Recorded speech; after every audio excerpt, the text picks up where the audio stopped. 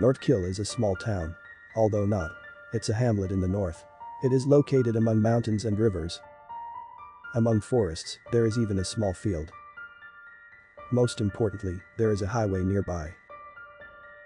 Northkill appeared in 1912 when coal from local mines began to be mined on this land. The mines developed rapidly, were built, and more residents came to the village. A hospital appeared in the village. School. Park. People were happy and contented. Everything was going very well.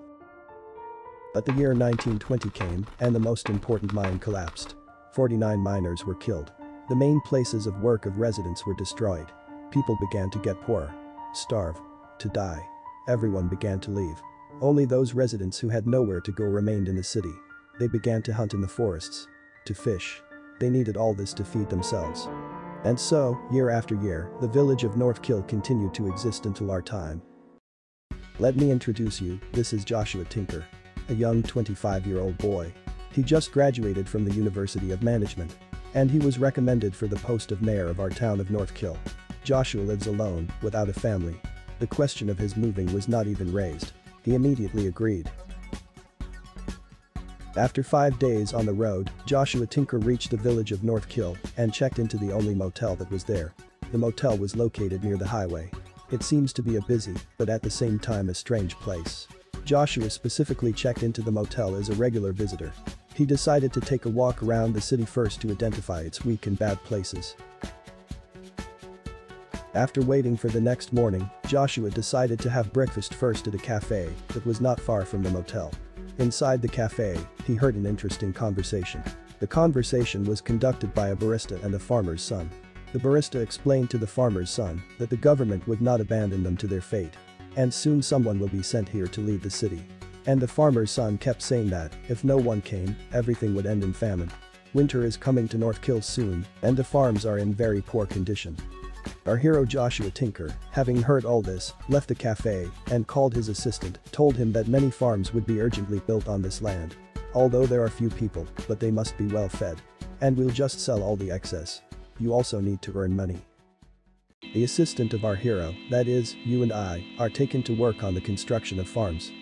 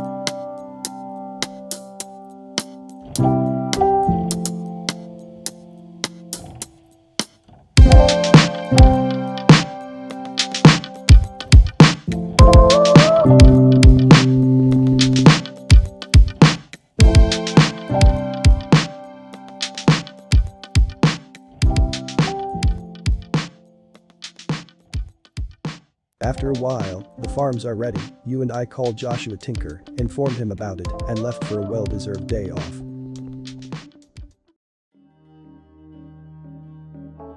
And when Joshua Tinker, satisfied with our work, was walking through the city, a strange man drove up to him. "Drive the money," said the man, "otherwise I'll shoot." Joshua Tinker reached into his pocket for his wallet. The end of the first episode. Thank you for watching. To all those who like this video format, be sure to write a comment about it. Don't forget to like and subscribe to the channel. Thank you all. See you soon.